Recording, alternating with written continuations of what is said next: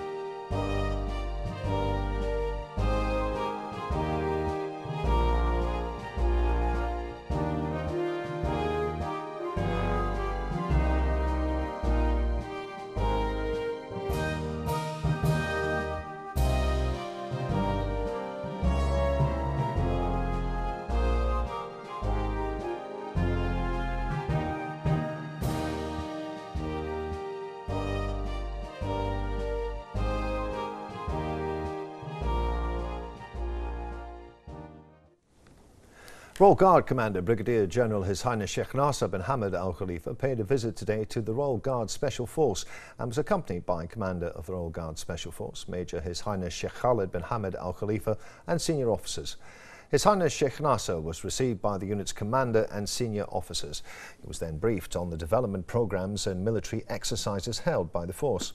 His Highness then conveyed the greetings of His Majesty King Hamad bin Isa Al Khalifa, praising their high professionalism and determination through their participation in the Restore of Hope operation in Yemen, alongside the Saudi-led Arab coalition.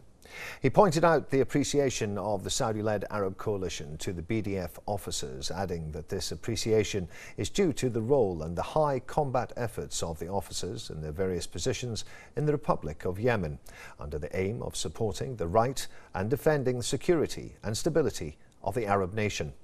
His Highness highlighted the achievements of the Royal Guard Special Force in protecting national gains and defending their brotherly countries under the directions of His Majesty the King and the continuous follow-up of the BDF Commander-in-Chief Field Marshal Sheikh Khalifa bin Ahmed Al Khalifa. Within the framework of security cooperation and coordination between the Kingdom of Bahrain and the United Arab Emirates, the Minister of Interior, Lieutenant General Sheikh Rashid bin Abdullah Al Khalifa, visited the UAE today, where he was received upon arrival by the UAE's Deputy Prime Minister and Minister of Interior, Lieutenant General Sheikh Saif bin Zayed Al Nahyan. Sheikh Rashid bin Abdullah expressed thanks and appreciation to the UAE's leadership and people for their supportive stances to all the measures taken by Bahrain to maintain its security and stability and deal sternly with anything that targets its national unity and social fabric. The Interior Minister noted that such fraternal stances are based on unity and a shared destiny. During the meeting, bilateral cooperation and coordination were discussed within the framework of historic relations and joint efforts to enhance these relations to further enhance security coordination. A delegation of the Interior Ministry's affiliates accompanied the Minister during his visit. The Shura Council strongly condemned and denounced yesterday's terrorist bombing that injured 5 policemen who were carrying out their national duty by securing Al-Day mourning on the Bidayah Highway. The Council stressed that such terrorist acts that aim to disrupt the peace and stability of the kingdom and its citizens and residents will not affect the government's efforts to bring terrorists and outlaws to justice. The Council added that the government will continue to implement its strategies and plans to combat terrorism and drain its financial sources, asserting that Bahrain is a state of institutions and law. The Shura Council stated that Bahrain will not tolerate any act that would harm its citizens, residents and national gains, or those who plot to threaten its security and stability. The Council noted that the kingdom has been known for centuries for its coexistence, for promoting religious freedom, stating that such terrorist acts are contradictory to all religious teachings, human values and principles, and are contrary to all norms and religions. The Council praised the role of security bodies and their affiliates and their keenness to protect all regions of the kingdom in order to secure the practice of different religious rituals. The Council expressed confidence in the security services' ability to apprehend the terrorists and identify their sources of financing. The Council members wish the injured policemen a speedy recovery.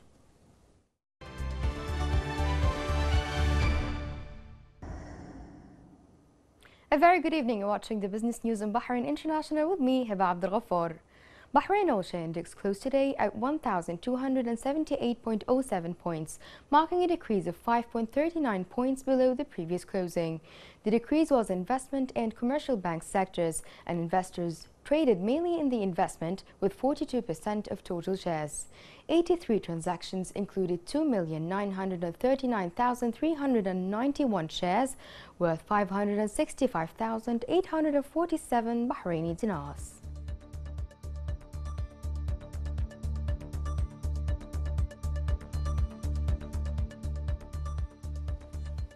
Tamkeen Chief Executive Dr. Ibrahim Janahi has received Vice President of Head Worldwide Public Sector at Amazon Web Services, Teresa Carlson, on the sidelines of a visit to the kingdom to attend the launch of the first Amazon Web Services infrastructure region in the Middle East.